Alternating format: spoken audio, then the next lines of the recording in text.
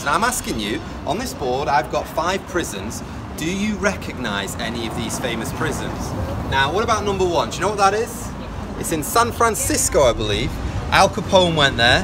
That is Alcatraz, okay? Number 2, that's the Tower of London, so that's a bit closer to home where we are. This one, number 3, if you're in England, if you're from the north of England, you'll recognise this. All the prisoners, they broke onto the roof. Do you know what it is? That's Strangeways. Number 4, I don't know if you've ever heard about the Troubles in Northern Ireland.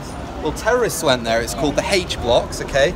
Number 5, no one ever guesses this one. It's where Nelson Mandela went in South Africa, and that is Robben Island. So I'm asking you today, do you recognise any of these famous prisons? But did you recognise that every single one of us has a prison?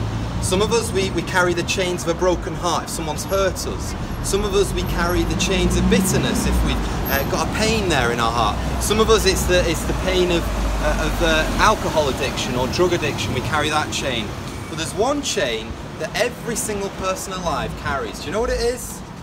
It's the chain of death. Right or wrong, 10 out of 10 people die. Is that right or is it wrong? It's true, isn't it? And I want to ask you, how do we break this chain of death? Well, my friend Paul's going to tell you right now. Yes, so all those things that Joe's just said are things that trap us and enslave us and we're bound to, we're in bondage to. Right? But there's one person who can break those chains and who can break the chain of death. Because as Joe just said, every single one of us will one day die. And that's a problem, because we don't want to die. Nobody wants to die.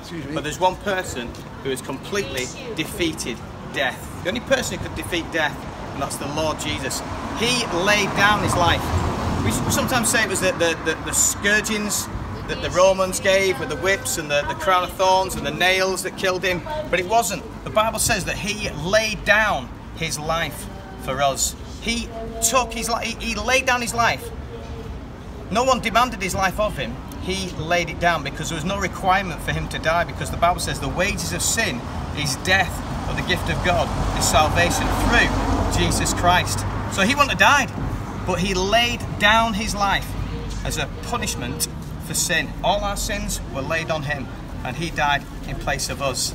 So when he died, he satisfied the demand of God's wrath of sin and anger of sin upon Jesus. Jesus died in our place, and he paid for that, and through his death, the death of the righteous for us the guilty, sin was defeated. Death was conquered. And to prove that he conquered death and that God had accepted his sacrifice on the cross, God rose Jesus from the dead 3 days later to show that we can have that hope in him, because he has broken the bounds of death.